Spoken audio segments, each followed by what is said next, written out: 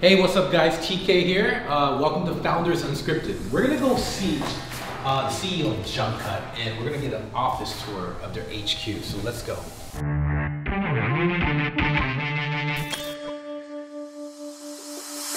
So Kong is the CEO of Jumpcut and I'm about to go meet him and he's gonna give a tour. He's running a 100-person company. They're doing over 12 million in revenue. So let's go check out his space. Hey, what's up, Kong? Hey, what's up, man? Good to see you. Yeah? Good to see you too. All right. Welcome. This is the Jumpcut office, and as you can see, bad ideas are welcome here. These are the legal drugs that we give our employees. Coffee, very necessary for productivity. Love the and this is the illegal drugs. No, I'm just kidding. I think this is tea. All right, we're in California. So. Actually, that's true. If that was weed, that's legal here. These are the games that we play. If you ever play, not Spyfall, there's another one. We have Coup and Resistance here somewhere. If you ever played that with me, I get very, very crazy and competitive. So that and Monopoly. What we got over here? Yeah, so this is the wall that we put pictures of our recent projects, us having fun. Here we are doing yoga with some of our most successful students. They all went super viral and are making a ton of money. And then this is actually a picture of our one of our employees. She acted in a movie. We donated to that movie, and then we got a signed, autographed picture of her in exchange for our donation. This wall over here is very special. You get to be immortalized on this wall if you work here for a year. So what we do is we have this company that takes a picture of you and then puts it into a painting of any type of photo or like Renaissance painting that you want. And these are all hand painted, by the way. So cool. So mine, I just picked some like random like knight, and then here you can see Matt, he put himself on Van Gogh, or Van Gogh, if you're from, if you want to pronounce it really correctly. There's one missing here because this was our director of marketing who recently left, unfortunately, to start his own company. So there's one missing. And this right here is 2 Chainz. We just have this because. Check it out. It's where all the magic happens. We're gonna see behind the scenes production. So this is actually where all the magic happens. It looks extremely messy, which it's always messy because we're always filming something. But all you need to do is look at this part right here. I see. Yeah. So when you watch one of our courses, this is what you see. You don't realize that there's a bunch of shit going on in the background. This is where Kong sits down, right? Yep. Talks to the camera. That's it. Right. Okay, let's move on. So this right here is our mural. We only had to give up 5% equity for somebody to paint this.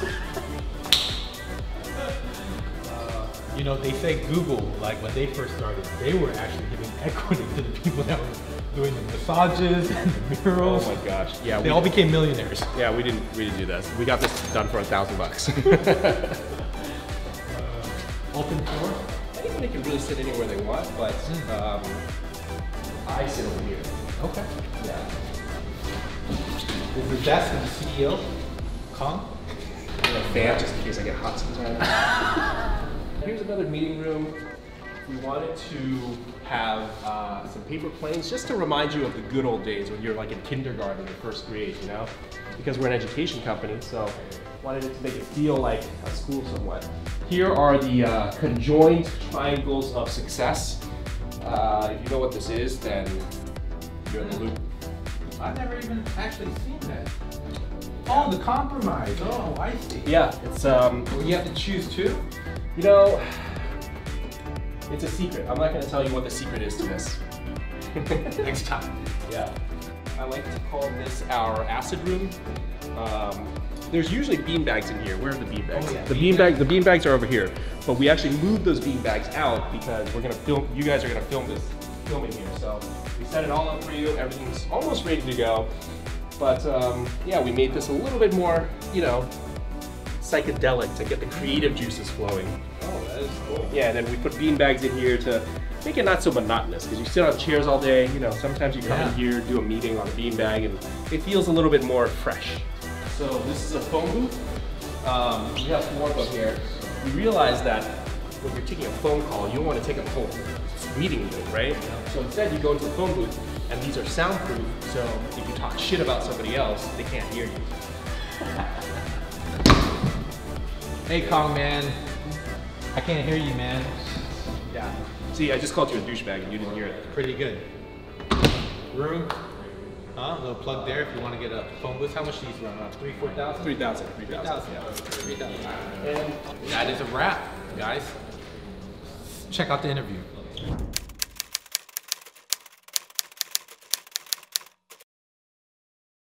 Hey, what's up? TK here, and welcome to another episode of Founders Unscripted. And I've got my boy Kong Pham here, and we're gonna go jump right into it. Kong, what's up, Kong? Appreciate it. Thank you for doing the show. Let's go ahead and just kind of start off with you introducing to our audience your quick bio or life history up to the point of starting Jumpcut. how far do you want me to go? Let's go back, maybe to your high school years and kind of work up from there. Got it. So, yeah, my name's Kong Pham. I'm the CEO of Jumpcut, and we are creating a school for entrepreneurs. So the way that I got into this was, actually, I'll start even before that. So my dad, before I was even born, my dad was in the Vietnam War, right? And he was fighting alongside the U.S. And when that happened and we lost, he became a prisoner of war for about 8 years, 9 years, eating nothing but like rice, potatoes, and salt. And so when he got out, married my mom, had me, and he essentially won a lottery to come to the U.S. There was this program they were doing where they would take, soldiers that were in the war and bring them to the U.S. and give them a green card. And so the reason this story has affected me a lot is because my dad throughout my whole life has told me, look, we're growing up poor, because, we grew up in Section 8 housing, and we were always very poor. My parents had to work multiple shifts. He would always say, even though we're poor, it looks bad compared to everybody else, but you don't know what I went through, right? And so, one, you don't know what I went through. That's bad, number one. And two, don't take this for granted. We're very lucky to be here. We're very fortunate to be here, and you have all of this opportunity in front of you. So I always grew up with that in mind, and I always tried to, seize the day, take advantage of any kind of loophole or situation that I can find. And so because we grew up poor, I was always an entrepreneur at heart. My first business was selling bootleg CDs when CD burners just came out. And I, sold them for $5. Sold them for $5, and the store was selling it for like $20. And so I was making money off of that. I did this basically my whole life, essentially, not CDs, but a lot of different businesses that I started just to pay for the things that I couldn't get, the things that my parents couldn't buy for me, like a Razor scooter at the time, or like a N64 or whatever the new game system was. So that really developed, that really got me very interested in entrepreneurship. So going back to the high school days, I wanted to be a doctor because that's what my family told me to do. That's like the prestigious thing to do. Doctor or lawyer. Yeah, doctor or lawyer or dentist. And so my senior year of high school, I said, you know what, fuck it. I don't want to I don't want to go to medical school. I hate school. I want to be an entrepreneur. I want to start my own business. And so I went to college for business. I got a business degree with or I was trying to get a business degree with a concentration in entrepreneurship. And I didn't learn anything. This was a few years in, and I was $50,000 in debt. Wow. I learned nothing about the world of business, nothing about entrepreneurship, just a lot of useless classes that were not applicable to the real world. And so throughout that time, I tried to drop out multiple times to start different things. But the time that it works was in my last semester of college, I started a YouTube channel. And this YouTube channel kind of took off. And I said, you know what? I'm not going to school anymore. I'm going to do this full time. I see. Yeah. What was that channel called? It was called Simple Pickup. Simple Pickup. Yeah. So high level, what was the channel all about? Yeah, so it started off with my friends and I just trying to use pickup lines and trying to get girls' numbers. But it turned into a lot of different things, like giving dating advice, and sometimes we had porn stars come on and give sex advice. So it was this hodgepodge of just very kind of dating and relationships in a fun, dating and relationships packaged in a fun way. So what's kind of the most viral video from that channel? Like how many views did you guys end up getting? So the most viral video that we had on there was called Fat Suit Tinder Date or something like that. I forgot what the channel's shut down now because it's not on brand with what we want to be known as anymore. But we had basically our friend Sarah, who's like, you know, this pretty cute girl, and we had her get some matches on Tinder. So that happened, and when they showed up for the Tinder date, she would be in this like really big fat suit with like makeup on, and she was like a completely different person. And so we did that, and then we also did the reverse for guys. So we had this guy Willie come on. You know, he's pretty fit, but when the girl showed up, he had this big fat suit on, and we got people's reactions. So total, those videos got probably close to 100 million views. Oh wow! Yeah. So what gave you the idea of starting this channel? Like, was it an entrepreneur kind of mindset? Like, let me start this channel, see how I can monetize. Tell us that backstory. Well, I always wanted to start my own business in college because I needed a way out. I was like, I can't do this anymore. This is just not, I'm not learning anything. And so I tried to start multiple businesses and failed a couple of times. Yep. And it wasn't until I read this article about how YouTubers get paid that I said, there might be an interesting opportunity here, right? Me going back to my early days, like I always try to take advantage of really great opportunities. And so I did that, and it just, after a few videos, we started getting some traction, and that's when I said, hey, let's turn this into a full-fledged business. So I didn't just do that channel, but I created multiple channels too. We have one called The Human Experiment, one called Hacks of Life, what else was there? The Random Altruist. So we were essentially like a media company that was creating a ton of different YouTube channels and selling our own products, getting advertising, getting brands to pay us to promote their products too. So did you become a millionaire from that business? Yeah. You did? Yeah. Okay, so you got your first million from that business. Yeah. That is really cool. Both you and your co-founder. Yep. Awesome. Exactly. How did that feel, like when you reached millionaire status? I mean, it felt... being a millionaire was like a nice milestone. I think leading up to that, what felt really amazing for me wasn't really the money aspect. It was more of, hey, I can actually pay for whatever I need now. Like I can take a trip to Europe, have a nice dinner, book a cruise or whatever it is, and not have to worry about it making a dent in my wallet. So I think the freedom is really what was empowering, what was fulfilling. And on top of that, I was able to provide for my family. As I mentioned, we grew up very poor. So there were many times where my parents had some type of accident at home and they couldn't pay for the repairs, or my mom needed surgery and she didn't know how to pay it and she was in debt. And so all of these things, because I had money, like was no longer a problem. I didn't have to stress about it anymore. And so going back to your question, it felt empowering, it felt fulfilling, right? Because my parents specifically, like they raised me my whole life. And they gave everything to me. They worked fucking double shifts and took care of me my entire life. And it felt very satisfying, very gratifying to be able to give back to them like that. Oh, wow. That is an awesome story. I know like Asian parents particularly too, they will work like 3 jobs just to send you to college because they think that's like, I want to look after my kids and the next generation and so on. So yeah. They were working their ass off. That must have been awesome. Can you describe that moment, like when you like were in the process, or did you like buy him a car? What happened? Like, yeah, I remember my mom was calling me. When I left, when I moved away for college, things started being pretty rough with my parents. They're getting old, they're fighting all the time, and it just started getting worse and worse. And so a lot of it was money issues. And so I remember, this was when I first started making some money. I wasn't like super rich or anything, but I was pretty well off. My mom's calling me and she says, your dad and I fight all the time, and like most of the time it's about the car because we only have one car. And we have to keep switching it off because I took their other car to go to college, right? They gave it to me.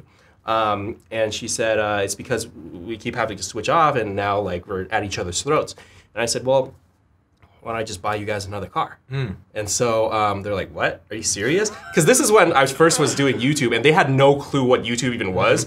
They were like, what? So you make videos and put it on the internet? Are you sure that's going to be a good career for you? Yeah. And so they were so surprised by that. And I just remember going car shopping with my mom, and she was just so happy that she didn't even care about what car she wanted. She was just like, here, you pick. I'm just so happy because you're buying me a car. And you know, it was very gratifying. It felt really good to do that. So tell us, like, did you always envision yourself making $1 million doing this business, or what was the driving force? Obviously, kind of motivation to help your parents out. What other driving factors kind of went into it, and what was kind of your North Star goal?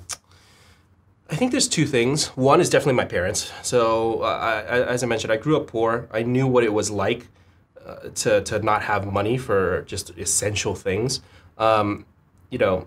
And then I also knew what it was like to not have money for cool, fun things too. So I remember for Christmas, my mom, for 2 years in a row, my parents just gave me like a bag of candy for Christmas because that's all they could afford. And although I don't need any Christmas gifts, it's kind of demotivating as a child, right? When all of your friends are getting like games and PlayStation and whatever it is, and it's like, oh, what did you get for Christmas, Kong? Oh, I got a bag of candy. And so it's things like that that I grew up with that really shaped my drive and my ambition to become successful. So that's number one, just being able to provide for my parents and give them a better life, knowing all of the hard work and diligence that they put into taking care of me and raising me. Number two is just not working a 9-to-5 job.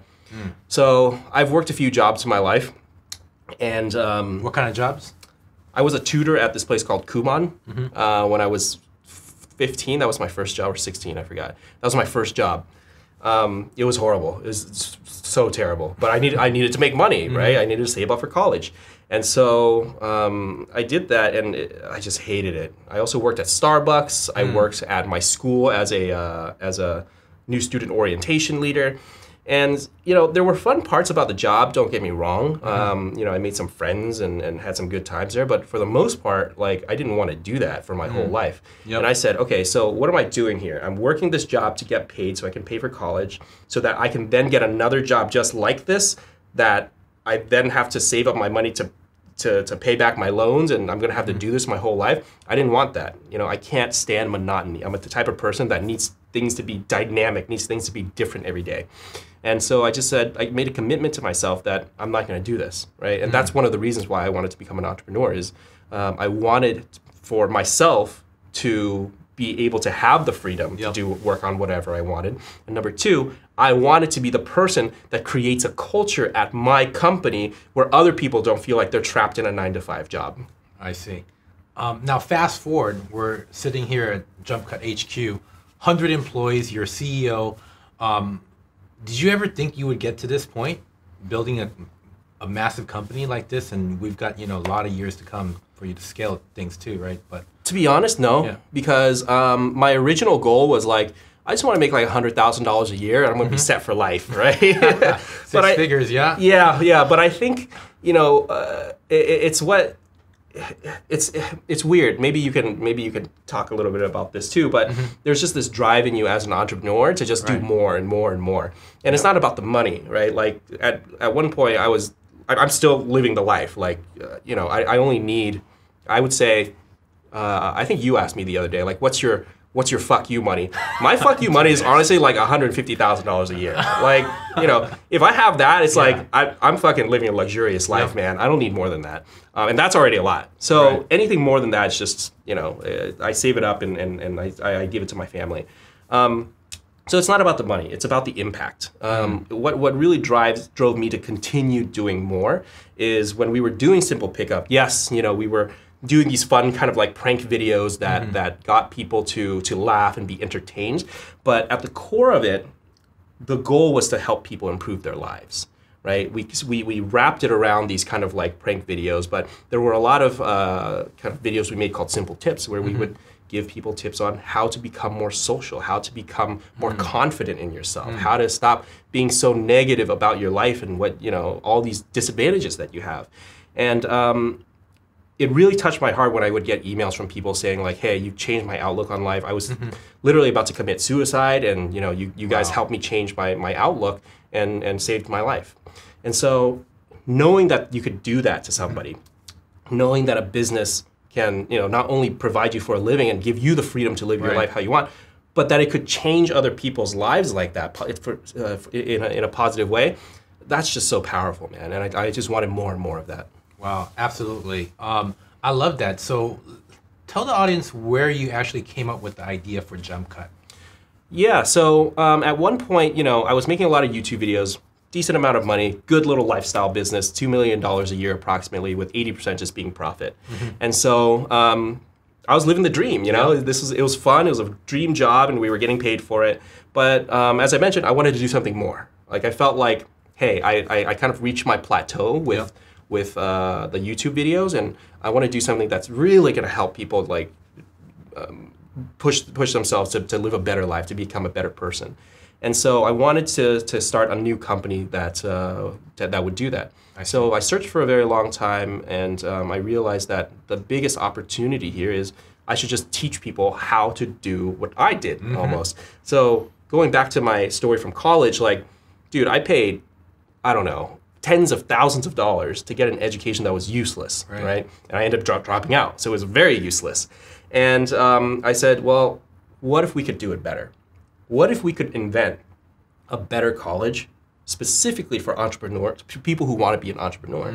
And the more I looked into it, the more I realized this was a huge opportunity, because colleges are expensive and useless, unless you go to an Ivy League like a Yale or a Harvard, then you're set. But for most people, you can't get accepted into that, right? For whatever reason. And so that whole system is just broken, and I can go on and on about that. Absolutely. And so, and then I looked at kind of the alternatives, and we saw that online education, education, the courses were good in terms of information, but it was just boring. And me coming from a world of like making viral videos, I said, it was, the time I realized this was I was taking a course on After Effects. And for people that don't know, in the software After Effects, it's a special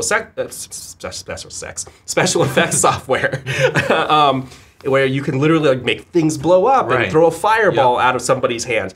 And the guy teaching it was just so boring. Right. Like the entire course was like mundane. Yeah, and I said, you're teaching a course on how to use special effects. This should be pretty fun. I don't understand how this is boring. And I said, you know what? We're going to do this better. We're going to create a better online course experience for people. And on top of that, we're going to create a better college experience too. I see. So at this point, I'm imagining, you want to make bigger impact. You probably looked at, hey, should I bootstrap this company or should I go after venture capital? What was your decision process there? Because I want to also talk to the audience. We both are YC alumni, Y Combinator, come from summer batch, 16. Tell us that phase. Like, how'd you do that transition from lifestyle to venture capital? So at the beginning of Jumpcut, we used our own money to fund it. So everything that I was making from my other business, I was like technically paying Jumpcut as a contractor, right, to pay for the operations of this company. And so we did that for a while, and we realized we just couldn't grow fast enough. There were a lot of things we wanted to do, but didn't have the money to do it. And when we projected it out, it was like, all right, so we can save up and do this in like a year or 2 years. And so we said, look, to grow faster, if we really want to have a really big impact and grow as quickly as possible, we just have to get venture funding. And that's when we decided to start looking for funding. I see. It was incredibly hard. And then really, really hard to pitch to investors. And my friend was like, why don't you just go through Y Combinator? Because at the end of Y Combinator, there's demo day where you pitch to like 500 investors, and whoever likes you is going to invest in you.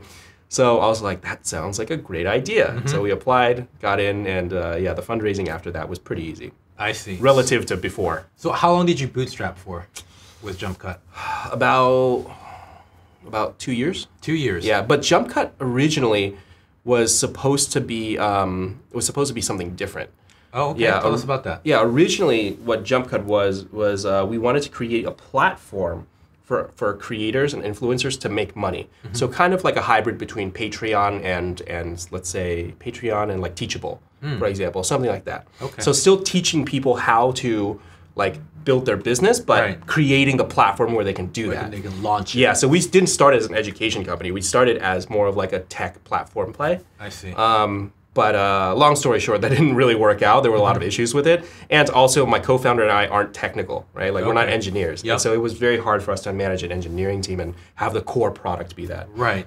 So coming from a non-technical background, which is important, I think, for the audience to know, is that this day and age, you don't have to be a technical founder to start a tech company. But I'm sure you ran into challenges. Did you hire a CTO or did you use an outsourcing shop? Dude, we tried to look for a CTO for like 4 years. Couldn't find one. Couldn't find one. Yep. And so, and also part of that is because I wasn't in Silicon Valley, right? I see. If you're around a lot of engineers and you work in San Francisco, you're at a big tech company, it's a lot easier. I was working in Los Angeles with a bunch of and I worked with influencers, right? I worked with a lot of video people. Yep. So that was my network. I didn't even know an engineer. And so it was really, really hard for us to find somebody that we liked. It wasn't until actually about 8 months ago that we found somebody. I see. Yeah. So were you profitable with Jumpcut in those 2 years or no? I mean, technically no. So if you count the money that I was paying From the other business, as a you client, were losing money. then we were making money. But if you don't count that, we were losing a lot of money. Okay. And it wasn't until probably 2018 that we were profitable. Excuse me. So before applying to YC, how many investors did you pitch? We probably pitched like 20 investors, maybe like one per week. I Because see. we didn't have the network, right? Like if you're in Silicon Valley and you know a lot of startup people, maybe you can get introductions compress easily. it and- Yeah, but again, I knew a lot of film people, so I couldn't get introductions to investors. So we had to like reach out to our like Silicon Valley network. It was really hard. Yep. One per week was the average. Let's break down for the audience Jumpcut. What was your elevator pitch going into YC? Back then, we didn't focus too much on like the whole business school part. We focused on the online course part. We said our business pitch was essentially online courses that feel like movies. So we wanted to essentially create online courses that were really beautifully made, and the end goal was to be able to like, get Steven Spielberg or like J.J. Abrams to like direct an online course one day. So that was the pitch that we pitched them. We're like, look, online courses right now are extremely boring. It's just like some person talking to the camera for 5 hours. Yep. We're gonna make it a lot more entertaining. I see. And going into, let's talk about kind of the elevator pitch. So what was your moat or defensibility or magic sauce, if you will, you thought you had to go the venture capital route? So to be honest, there was none. I think the closest you can get with that business is, like, oh God, what do they call it? There's a word for it. But basically, you just have so much momentum that it's hard to catch up. It's like Netflix, right? What's their moat? Yep. Their moat is that they have a ton of content. They're making content way faster than anybody else. Right. Right. First mover's advantage. Yeah, but that's not market really dominance. a moat. Like Right, it's hypothetically, somebody could Yep. just pour $1 billion into a new company and do the same thing. But that was kind of like our pitch back then. Was that at one point we would just get to a point where we're going so fast that it's hard Yep. to catch up. Now tell the audience, what's your elevator pitch? Fast forward 2019. Yeah, I think a lot has changed. So what we found was that originally we were measuring completion rate. How many people completed our online course? So the industry average is about 10%. And we had 65%, right? Because we made our courses extremely captivating, very entertaining. Yep. But what we found is that while people were finishing the course, they weren't doing the assignments. They weren't doing, like only about 10% of people actually did all of the assignments. And so we realized pretty quickly that the completion rate was a vanity metric, right? It doesn't really mean anything. Like just because people watched it doesn't mean they're going to be successful. And at the end of the day, we didn't want to build an entertainment company. Right. We wanted to build a school. And so we kind of moved things around and started to focus more on assignments and success rather than just the completion rate. So the pitch now, though, is that our the main metric that we want to measure is success. So how many people actually become successful, and successful meaning they start a business that's making over $100,000 a year. I see. And so we're still building the infrastructure to get there. But the way it works now is that one, we have the online course, which gets people to get in the door and to start their business. That's a scalable way to do that. So that's the first layer. Then we take the best students from that online course and we put them in a fellowship. So we created like a Y Combinator for small business, for the micro entrepreneur. And that gets them to get to the next level and actually become successful. And so our success rate right now, based on the small cohort that we did with this fellowship, is about 50%. So 50% of people who go into the fellowship come out with a successful business making over $100,000 a year. Wow, that is really good. Yeah. So if you're meeting an investor at a coffee shop or a friend, and you say, hey, what's Jumpcut? How would you explain that right now? Yeah, I would probably, I would say Jumpcut's a school for entrepreneurs. We teach people how to start their business via online course, and then we put them through a fellowship or a boot camp to accelerate, or an accelerator, because investors know what accelerators are. We put them through an accelerator to get them successful, and we take 7% of their revenue. Okay, nice. So Jumpcut, how much have you guys raised up so far, up to date? So we raised about 1.75 million in 2016, right after Y Combinator, and we were able to become profitable after a couple years. So we haven't raised anything since. We're actually raising our next round right now. In the middle of it now. Yep, exactly. So raised a seed round, 1.75 million, reached profitability within 2 years from YC? Yep. Summer 16? That's awesome. Let's talk about, briefly for the audience, were you consciously planning out your runway, your team, your build out? Like when you got that money, how did you end up using that money? How did you break it out? And did it go as planned? It definitely didn't go as planned. I don't think anything ever does. But the way we broke it out was we said, okay, I think for the first year, we just needed a model that worked. So back then we were a subscription, right? We were like Netflix for education type of thing. So it was $17 a month, and yeah, very cheap. And we just saw that people were unsubscribing like crazy, because when you make a subscription, you have to keep putting in content. Otherwise, people are gonna watch the course and be like, I don't need this anymore. Right. And because we wanted our courses to be high quality, we couldn't keep up with that quantity, that quantity release schedule. So we spent a good amount of time not even spending the money and just trying to figure out our business model and paying for the small team that we had. It wasn't until probably a few months after YC that we said, okay, why don't we just flip this whole thing upside down? And we decided, hey, let's sell this course for $1,000. Because our best customers, the ones that loved it the most, said, I would gladly pay $1,000 for this. And so we did that so that one, we only get people who are really serious to come in, and therefore the community is better. And then number two is that it solves the churn issue of $17 per month. People unsubscribe after they watch it, right? I see. And it just did really, really well. The conversion rate was very similar, if not the same, to actually when we were doing $17 a month. Wow. Yeah. Without the worry about churn and canceling. Exactly. So back then, going into YC, how big was your team? While we were in YC, I think the team was 10 people. 10 people. Yeah, something like that. So you're 10x now, right? Fast forward 3 years. Yep. How much revenue were you doing in 2016? 2016, we did $400,000 in revenue. And that's off the subscription model? Yes. Okay. Yeah. And then once you switched, how much did you do, let's say, in 2017? 2017, we did $4 million in revenue. Wow, $4 million. And then 2018? 2018, we did 12.5 million in revenue.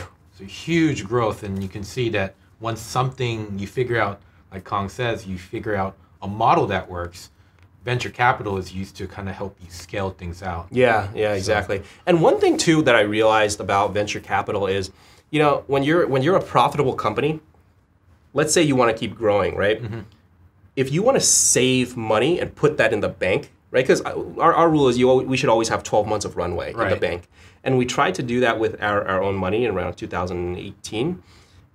So we saved I forgot how much. It was like a few $100,000. And what happened is the government comes and takes 40% of that, right? Or at that time, it was 40%. Right. Either way, they take a percentage of it. And so if you, like, basically, if you save money, the government takes some. But if you raise money, that's not taxable. They don't take any of that. And so obviously you give up the equity, but now you have a lot more capital to work with, and you don't have to worry about paying off the government every single year. Right. And so that's one big advantage that I honestly actually didn't even think about until we had to pay, you know, like $200,000, $300,000 in taxes. Wow, that's a great insight. Yeah. They call it also getting more dry powder.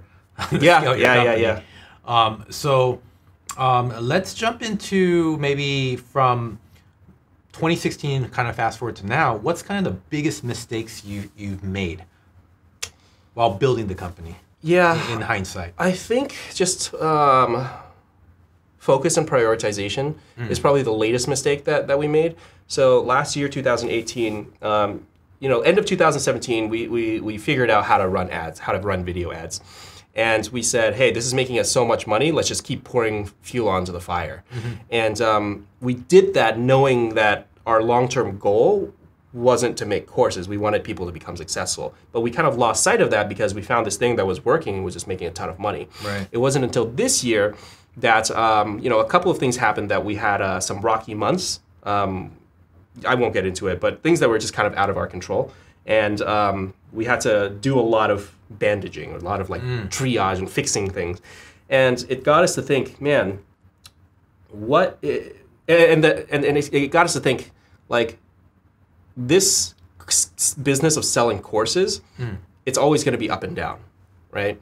And if we keep trying to play this game of like improving revenue, there's just going to be so much variability to it.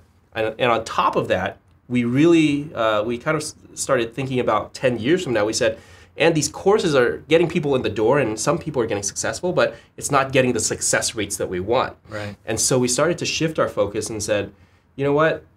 Forget the money aspect. Let's just focus now on the success. And so that's why we decided to now raise another round of funding so that we can say, look, who cares about the courses? Eventually, we're just going to make them free. Like, everybody can take these courses for free. What we want to focus on is the fellowship, because that's actually what's going to get people to become successful. Wow. No, it completely resonates with me because, you know, as I just last year closed a Series A, we were really focused on growing top line revenue, and, you know, you can get trapped. Like, it's a CEO trap. Like, when you get a ton of money, VCs, the board will expect you to grow that top line, but it might not really align with your true like mission or what you want to do, right? So that really resonates. As we at our company, Next Gen T, we shifted our top goal strategy of this, you know, revenue number to no, let's get, you know, X amount of students into jobs, and, you know, exactly. And that's kind of like what you're, you know, saying with your courses now. It's like focusing on the results. So that's really empowering. And I think the main thing too is that you have to figure out, okay, so what's the mission? What's the end goal for you? What's the vision of the company? And then what's the best way to get there? And then how do you actually create a business model around that? I think that's kind of what we didn't do before, because we're like, well, we know how to get people successful. We just don't know the business model yet. Right, like, and we were playing around with some ideas, and we're like, oh, well, it's going to take like, you know, a few months to test this out to see if it works. And we did test it out, but we just did it at a small scale. You know, we only put 25 people through the fellowship, or 24 people. Okay. So, at this point, because we force ourselves, because we're going out to raise, we're forcing ourselves to figure out what is the best model for this. And I think we came up with something pretty amazing. But that's only because we prioritized this and said, look, we have to make this work. Wow, love it. So one thing that I like to really share with my audience is the framework around success and like building your company: dream, believe, create, execute, and focus. And I'm just curious, Kong, like in that framework, you know, you've dreamt of this, you know, company, this company, and it seems like this dream is getting bigger and bigger year over year, right? Yeah. But you have to believe in it in order for you to start executing. When did you have that kind of like more conviction, like believing it and like, wow, this is really working? Can you share any of those moments? I think I believed on it in it pretty early on. Just back in the YouTube days when people were, emailing us saying like we changed their lives, Yep. that's when I believed that I guess I could make a difference. And I guess if you're talking about Jumpcut in particular, I think I believed when we changed our business model to Subscription to the $1,000. the $1,000, yeah, because we got a lot of people because when we were doing $17 a month, we got a lot of like trolls Yep. who would come in and be like, Yeah. wow, this fucking sucks, or whatever, Kong's ugly. I don't know, like whatever you see in the YouTube comments, like Yep. that was the community. And changing it to $1,000, you got the people who were really serious. And Right. people started not only being nicer to you only got the people who were nice to everybody, who wanted to support everybody. And then on top of that, people tried harder because they paid $1,000. Right. 17, you're like, whatever, it's a couple cups of coffee. $1,000, that's a lot of money, Right. And it's like, look, you better, we have a refund policy of 365 days. If you do all the assignments and you don't like the course, we give you your money back. But if you don't do the assignments, then we're not responsible for anything because you didn't try. Yep. Right, and it's very easy to do the assignments. It's not hard, and so you got a lot of people who were very serious about the program, and therefore more success stories as well. I see. So that's when I really believed in it. Awesome. Now, And then on top of that, it actually made us more money as a business too. So it's weird how that works out, right? Like Yep. what's better for the product and what's better for kind of results Right. is like also translated into being better for the business overall. it makes sense. The money kind of takes care of itself, so Yep. to speak, because you're providing way more value to your audience and your Yeah. customers. Now, fast forward, 100 employees. Let's break down the 100 employees real quick, for the audience. How's the structure? Like, how many people in ops, engineering, customer success, video? So Roughly. we have about 50 people in customer service because we have a lot of free content out there, and a lot of times people ask questions about, can I get help with this, or what do you mean by when you say this? So we have people kind of helping them out and making sure that that they're okay. It's not like we give like super personalized advice, but we do give some support in that area. So that's about 50. We have about 10 people in operations, just doing like accounting, logistical planning, the all hands meeting, that kind of thing. Yep. Onboarding. About 10 people in operations. We have 15 people now in engineering. Oh, wow. Yeah, 15 in engineering. What is that? Is that 85? 85. And then I would say, let's call it 5 people on like the executive team that's Right. leading Management. different. Yeah, that's Yep. leading different departments. And then we have 5 people on the ads team running Right. our ads. Okay. And then also The video crew, probably. yeah, then video crew is about 10 people. Okay. So I'm not sure that might not add up to 100. Okay, but give or take, yeah, give it 100, plus or minus Yep. like 10% on all of those numbers. Awesome. Yeah. What's the hardest thing you've encountered building and scaling the company, from when it was just 2 of you guys to now 100 employees? I think the hardest thing I've encountered is so I'll tell you something from like the early days. One of the hardest things that was really difficult for me was delegating, right? Because you're very used to, especially when I was making YouTube videos, and it's like, look, I know how to edit, I know how to direct, I know how to like be on camera, I know how to do all these things, and to give that up and say like, all right, this team, you're hired to do it better than me.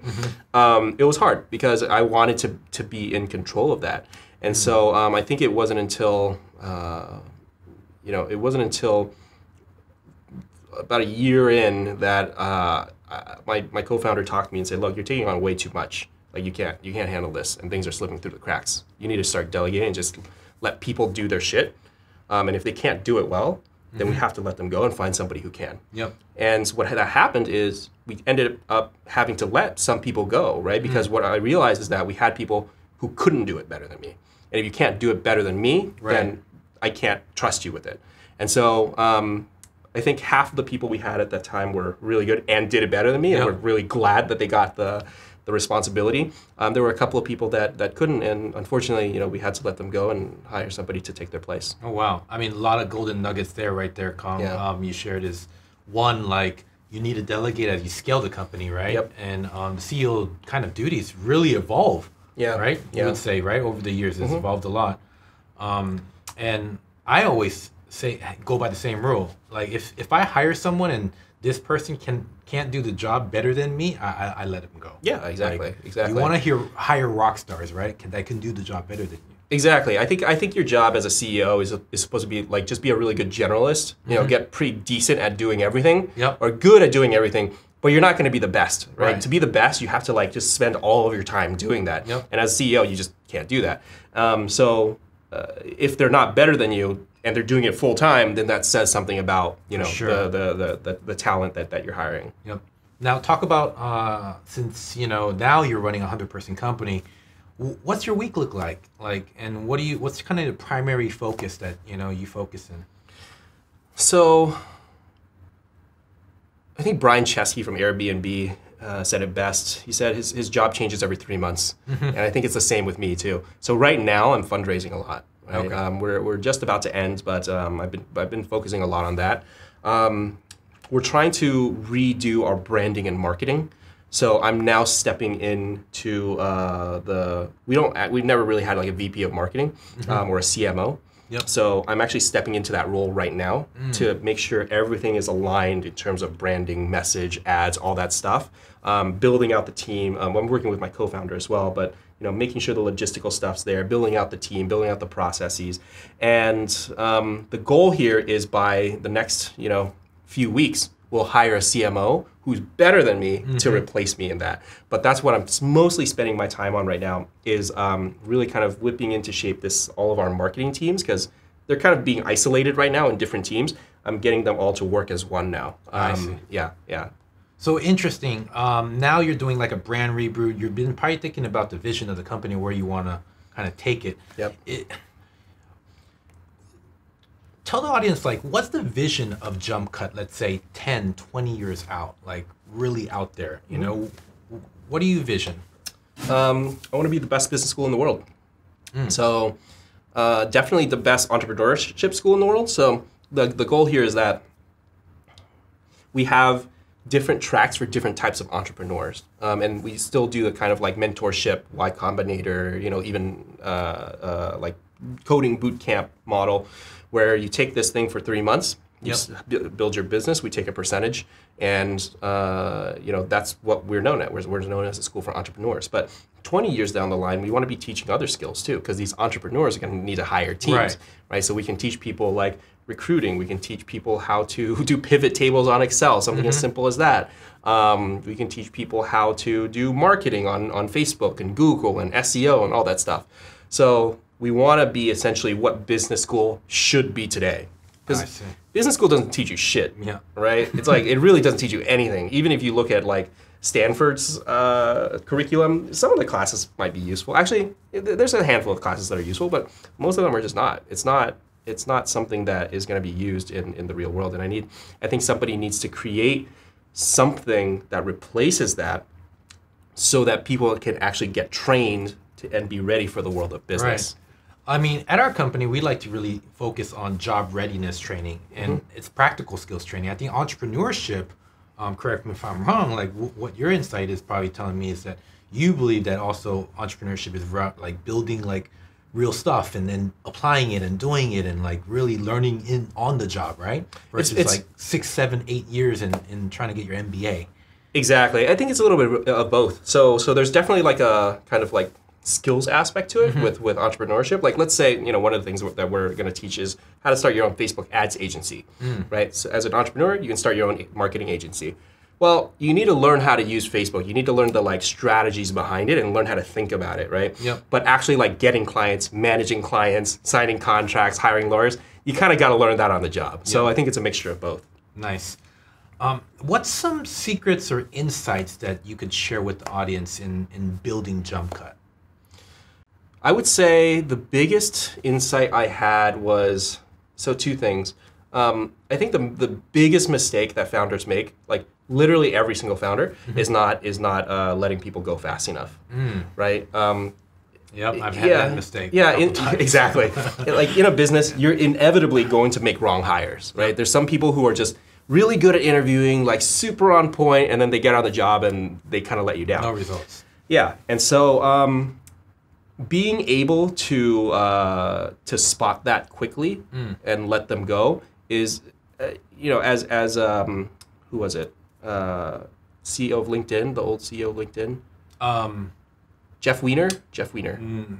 I can't remember. It's not Reid Hoffman. Jeff Weiner. Yeah. I think he puts it best. He said the way that when you fire somebody quickly, that's actually the more compassionate thing to do, because if you know they're not doing well at their job, like, and you know that, everybody else on the team knows that, right? Yep. Then you know that, the person knows that, and now people are, you know, feeling discouraged because there's this one person who's not pulling their weight.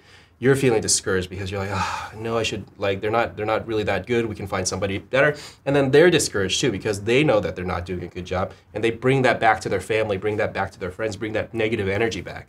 And it's better for them to just find something that they do fit in, right?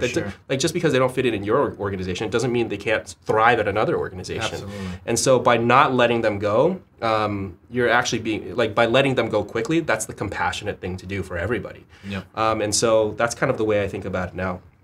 Now, do you have an exit plan? Actually, last thing is Sam Altman said something funny at one of the YC meetings. He was like,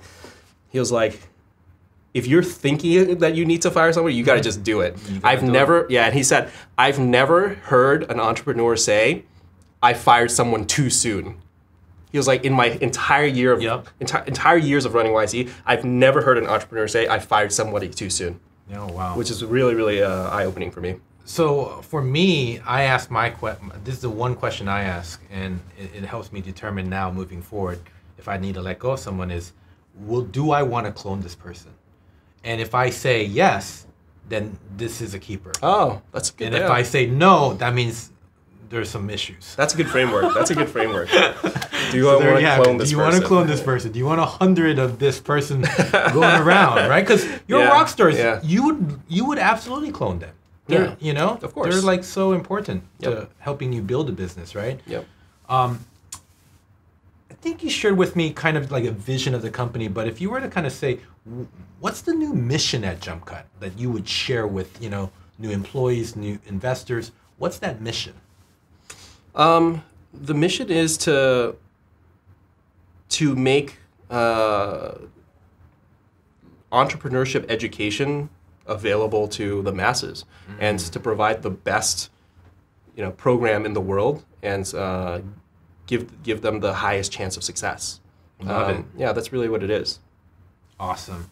Do you have an exit plan for Jumpcut? I don't necessarily have a plan. I don't think you can really plan that out. I think the biggest thing that I'm looking for is, you know, going back to the mission, trying to create as many success stories as possible. And when we do that, then kind of more doors open. So, you know, people might want to acquire you. I don't necessarily want to do that, but I'll always take a look at whatever's being offered. Right. But I think if I had to choose one that I want to, it would be to IPO. Right. Growing so fast that you just need more money that you're able to IPO and raise more money from kind of institutional investors, and eventually, like, that would be the exit strategy. I see. So this is a company that you want to do for the lifetime, for at least the unforeseeable future, it seems like. Is that correct? Absolutely, yeah. I think at one point I definitely want to start a nonprofit. That's kind of been my goal for a very long time. But this is definitely what is in my sight for the foreseeable future. Okay, awesome. Now, any last advice for those young, maybe first-time entrepreneurs, maybe even second, third time, that you'd like to give, you know, as they're starting their company? Yeah. So the first thing is going back to just hiring and firing. If somebody's not working out, let them go early. That's the compassionate thing to do.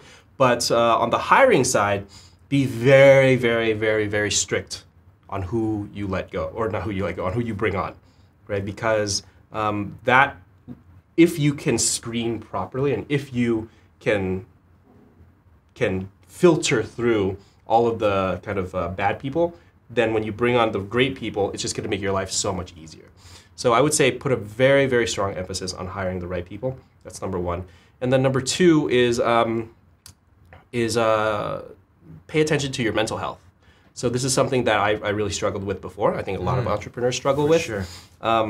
It wasn't until I went through this kind of founders retreat that replicates actually a class from Stanford Business School called Touchy Feely, or interpersonal communication. And it talks about how you should be vulnerable, how you should share your emotions. Because I used to think that a good leader is just like a rock. Like you're just like, you're never fazed by anything, you're never hurt, you're never sad, you're always happy, you're always on point.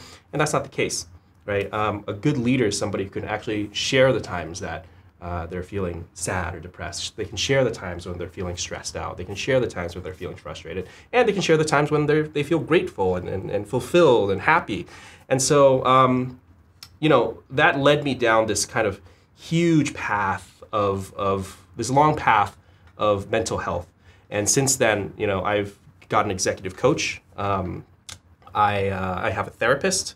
And then also I rely very heavily on kind of my support group my support group of entrepreneurs to make sure that we're keeping each other accountable and we're kind of there for each other emotionally. So it seems like a very, you know,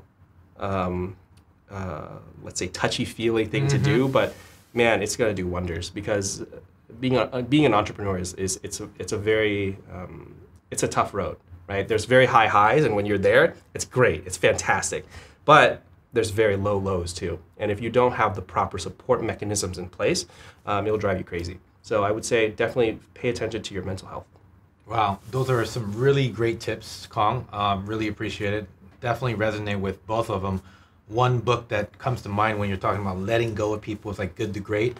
They say building from Jim Collins, he said, like, you have to make sure like you have the right people on the bus, and like the bus can only fit so many people. Yep. And if you don't, you need to get people off the bus so you can get the right people on the bus until it's like the perfect people on the bus. So I get it. And we actually started doing Founders Retreat quarterly, me and my co-founder.